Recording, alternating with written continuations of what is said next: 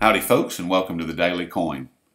My name is Rory, and as a daily contributor to SGT Report, I've been very honored to speak with a great number of very smart people from around the world. I recently wrote an article for my own website called Coin.org, and the name of the article is Breaking Away from the System. And in that article, I asked a lot of questions. Seeking solutions to the known problems that we all face every day. And I was very pleased and once again very honored to have Mr. Morgan to reach out to me to offer some answers to the questions and offer a couple of solutions. And what is to follow is a casual conversation that David Morgan and I had, and I hope that you enjoy it. Please don't forget to subscribe and share this video and read the article over at thedailycoin.org. Thank you so much. Oh, my goodness. Well, I take it that you read my article. Yes. Yeah, I did. And I'm very close to Mike Maloney, and, James Turk and I go back a long ways as well. So I'll give you the history of the silver debit card. Okay. I can talk, as you know. You got 10 minutes. I'll try to keep it to that. Oh, I've got all afternoon, my friend. Okay. I'm actually due too. I just finished the report, and my wordsmith lady got her part done, so now it's stuff. So anyway, here's the deal. I had the idea, and it's not original, but to have a precious metals backed debit card. And I know this guy named Mark Orsman in Canada really well. Mark used to work with the mining houses when he was a South African citizen, and he got very tight with the banks, the mining house banks in London. But anyway, okay. I gave him the idea that, hey, we should do a silver-backed or precious metals backed debit card. He loved the idea. We worked on it for about 2 years. He finally went to Scotia, who I'm not that fond of, but Scotia knew him and said, well, we'll do it if and only if David will promise to get 1,000 signups. And we're going to have a loyalty thing and all this. So I said, I can't guarantee that. There's no way. And so that fell through. And then I got a hold of John Potts. You probably don't know the name, but John was really the founder of the Delaware Depository. And I know John. Okay. And have been back there and had lunch with him, and it's that kind of, and he said, yeah, they've tried it and let him see what he could do. And so anyway, the bottom line is the whole thing fell through after a fair amount of work. So about 3 years ago, I think, I'm speaking here in Spokane at the Silver Summit, which was pretty much my invention along with one other guy. And I talk about there'll be a day when you run a debit card, it'll be transparent to the Walmart cashier, and it will debit a certain amount of metal out of your account, and no one's the wiser except that you are using real money to pay for your purchase. Well, this guy Dale Olmstead heard the speech and came flying up to me after. And that was just at the end of the speech. Most of the speech was about Utah passing that law that you can use gold and silver, which they don't really need to pass. It's in the Constitution, but anyway, they passed it. And I was asked to be there at the signing and all that, which I thought was very kind of the guys that were, pushing this thing to invite me. So I made the speech pretty much about that, and then I went on to say, someday this will happen, and this is how I think it could be implemented in Utah. So this guy Dale flies up to me and says, hey, I want to do this, blah, blah. And I said, fine, let's go outside the room. The next speaker's coming on stage. So talk to him for maybe 10 minutes and just basically put it out of my mind, because I'd gone with a guy that was really tight with the bullion banks, and we couldn't get it to go. So he comes back about, I don't know, just a couple months later and says, I've done it. I said, done what? He says, I've got a silver debit card. Wow. And he does. And I've got one. Okay. And it's really kind of ingenious. It could be any precious metal. It could be gold, silver. And so there's just a few ways to implement it. I mean, one is it's a debit card. That's number one. Number two is that you can drop off the silver or gold with him, or you can buy it through him, and it's in a safe, depository, which he has access to. That's audited every month. But what I like about it is the simplicity of the design, because I didn't know this for a little while, but he has two sides of the card, meaning that you can fund your card with fiat or metal or both. So I do both, because when I started with him, silver's in the $30 range, and I delivered him some, and I just tested it for gas and groceries, that kind of thing, just to make sure everything was, worked. And then he said, you're debiting out $30 silver, and, it's at 28 or whatever it was. And I said, yeah, I'm just going to take the loss for a little while, just to check. He goes, well, you can fund it with the cash. So what's nice about that is if you're, negative on your silver or gold or whatever, you don't have to run your debit card at a loss. You can just keep using the cash side like it is with any debit card. Yeah. So anyway, I think he's got about 30 people. We hooked up with Perpetual Assets. And when I first started, or I should say because it wasn't me. I mean, once Dale started a debit card, here comes Rob Gray, comes flying out to Spokane and has to meet with me. And, so I meet with him. And how does this work? And, I told him how it worked, and without giving away everything up. And we audit everything every month, and, no one's going to get screwed. And, so anyway, they've started their own business, and they promote this debit card. And so, but Dale has total control of it, which is a good thing. So they just get, I don't even think he pays them a referral fee. I really don't, but he might. I don't know for sure. So it's something slow and building slow, but something that's working. And that's a good thing. And the thing that's really cool for me is the number one question I get, and I know what it is because, I'm me and whatever, I'm trying to be funny. And that's, well, I don't know, I'd like to buy it, but how do I sell it? It takes care of that problem. Yes, it does. You spend it. Like James Turk has always said, well, how do we sell our gold? He says, you won't sell your gold, you'll spend your gold. Exactly.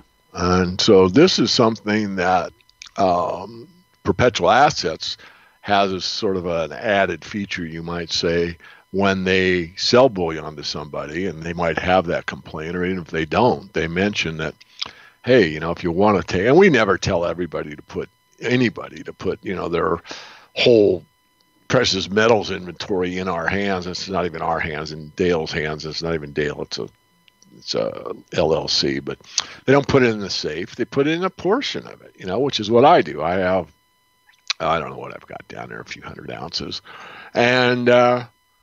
And what I love about it here is, the doom and gloom side, Rory, is if there's a bank failure and everything collapses, your precious metal side is safe. If you have a double account like me, it's one account, but if you have a fiat side and a metal side, your fiat might be lost in the bank closure, but your metal's still there. And I would imagine that I have to believe that it's in an allocated account. So right. all you have to do is make a phone call and say, yep, ship I want it out. My metal. That's right. Exactly. That's awesome. I mean, that's great news. I mean, I kind of figured that somebody was out there, had already put into place some type of debit card or credit card, yep. Some type of face to the metal, because there's too many things that are floating around, with Utah and now Arizona, stepping forward and saying, we want to deal in real money. Yep. And we're just going to ignore the fact that the Constitution already has it on the books because it's tied to the Federal Reserve Act. They've overridden it with the Federal Reserve Act. So we'll just implement a law here at the state level, and to heck with you guys. Yeah, I've always made I have for a long time, and most people don't catch it nowadays. So many people have come on board to the reality. And this is a joke, but not a joke. I've said, one of the best things anyone can do is call up their county tax assessor on their property tax and talk to this assessor and say, hey, I'm really worried. I think I frauded you. Frauded me? Yeah, on my property tax bill. Well, what did you do? Well, I wrote this check that you cashed, but it's from this private script from this private bank. And I just read the state constitution and the federal constitution. It says I cannot pay. First of all, is it a debt? Well, it's a debt, yeah.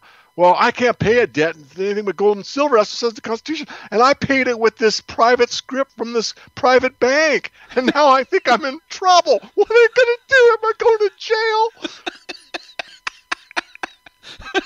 I'm going to have to try that. Where should I deliver my gold and silver to you? That's right. Where do I go? Oh, I love that. Isn't that good? That's awesome.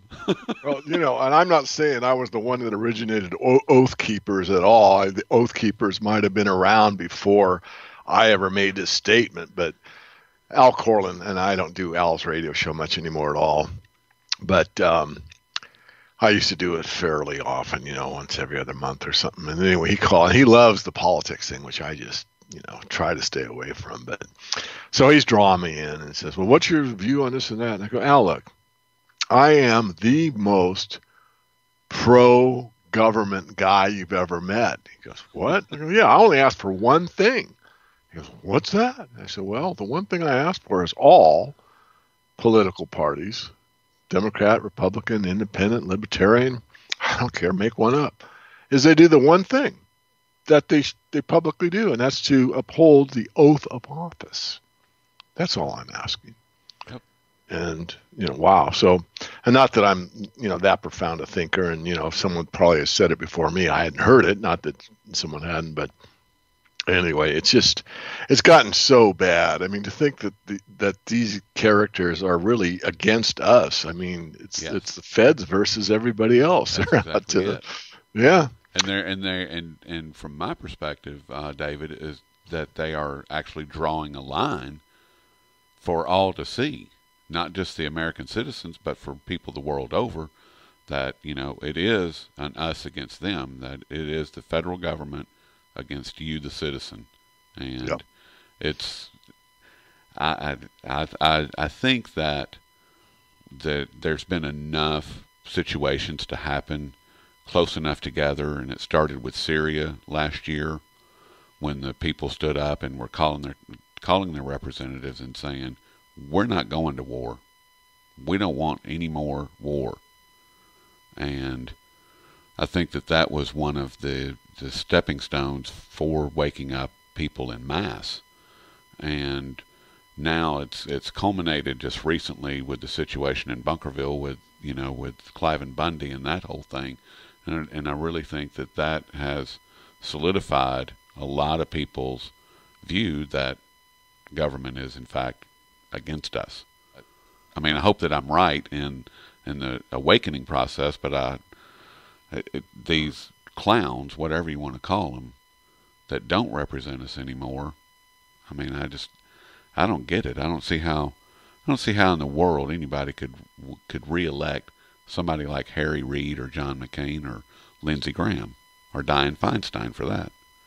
Well, I don't believe in every conspiracy out there, but I don't I'll either. tell you, there's a few that you can, and the one about the voter scam, who knows? I mean, who knows? You just don't. I mean, but so let me ask you this: as far as how can we, or what would be a plan of action to get more people involved in perpetual assets with their silver or with their metals-backed debit cards, or the other? And what was the other? Dale Olmstead. Dale Olmstead. Yeah. And what's the name of his company? So it's Precious Metals Bullion and Vault Limited Liability Company. That's what it is. Okay. Precious Metals Bullion and Vault. Because I'd really like to. I'm at the point to where we know what the problems are. We know that the system is in a free fall. We also know that our government is completely out of control. So the question becomes, how do I truly protect myself and my family? How do I protect my family? The best way, in my opinion, is to step away from it and to not participate in it. And the best way to do that is through the use of my currency, because, I mean, Rothschild didn't say that, a couple of 100 years ago about give me control of the money and I care not who makes the laws. I mean, he said that for a reason. Yep. And that's because he understood that he can control everything if he has control of the money, which they do in this country. Yep. The criminals are in charge of our money, and the only way that I can see is to take control of my money, and by getting it away from them, which I got out of the whole banking scam probably 7 years ago now, 6 years ago, and cleared out my 401k. My wife got very upset about it, and so I took everything out. Paid the penalties, paid the taxes, did all that, and guess what? I'm ahead. Mm-hmm. I'm ahead from where I was. Yep. And the one question that I ask people when they say, well, why did you do that? I said, because taxes are going to be higher tomorrow than they are today. Yep. So I just won. Yep. Period. And if people would step back and take a look at that, and that's assuming, of course, that they don't Myra my IRA or my 401k, right. Because why else would Obama come out and announce Myra and talk about it if it wasn't a mechanism for confiscation? That's what I see. I see that as the first step towards the Treasury taking control of all that money that's sitting out there. Yep. What are your thoughts on the? I was way ahead of the. I agree with you. I was ahead of the curve. I mean, Jim Paplava used to have me on like every week, and that was been over a decade ago. But I said, and he agreed that there'll be a day where no one wants to buy the U.S. bonds, so they'll force these retirement plans, either you're an IRA or your 401k or your defined benefit program, or all three or four or five, Keogh, Roth IRA, it doesn't matter. That you will have to buy 30% U.S. bond or 50% U.S. bonds or whatever. They'll mandate that in order to keep an IRA account or some retirement plan, you will be required to buy U.S. debt because no one else will, to keep the scam going. Well, and I said that about a decade ago, and of course here we are. They're doing that. That's exactly what they're doing. I mean, and now that it's known that China and all of the other major buyers of Treasury bonds are no longer buying, what's next? Yeah. Put the mechanism in place and start rolling it out. Introduce it to people so that they know that it's out there. And I mean, it's frightening to me. I mean, my wife still believes in the system, and she still has a couple of different 401k accounts and an IRA account, and it's like, please, I beg her all the time, please get it out, because they're going to take it. They're just going to take it. And she's kind of warming up to the idea, but she's not there yet. Mm-hmm. So, is there anything that you could share that would help someone like my wife to better understand? I mean, she understands that the system is failing and that there are all these massive problems, but she just isn't willing at this point to let it go. I mean, is there anything that you could say that would help someone like her? I doubt it. I mean, I'd love to.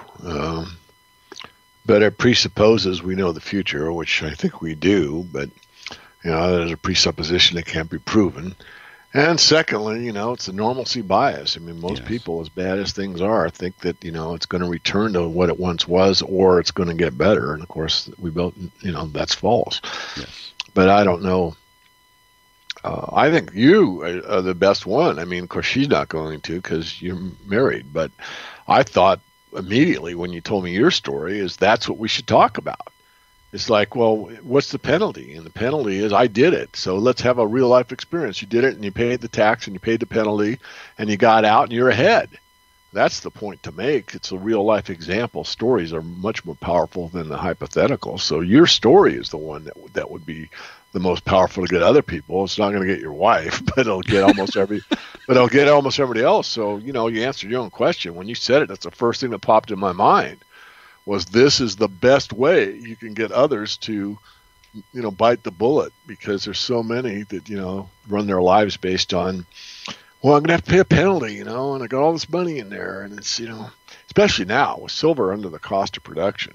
Yes. If you could get out now, pay the penalty, because you're getting silver at a discount. You're getting it about a 15% discount relative to what the average silver miner has to, pay, in fiat to get an ounce out of the ground and refined. So and gold as well. I mean, and gold as well. That's right. I think that gold is pretty much under production cost as well.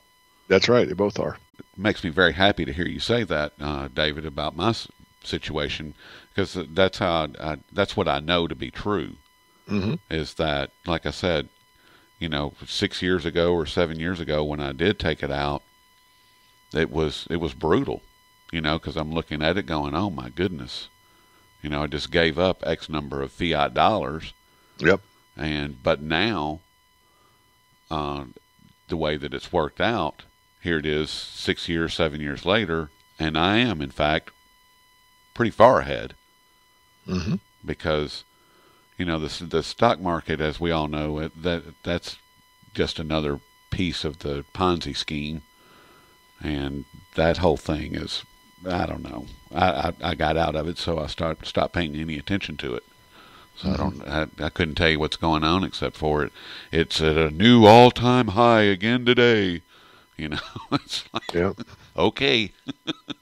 Thanks for the update. But it's very exciting for me to have you to reach out and say, here's what's already out there, because that's what I'm looking for. I'm looking for answers to those questions.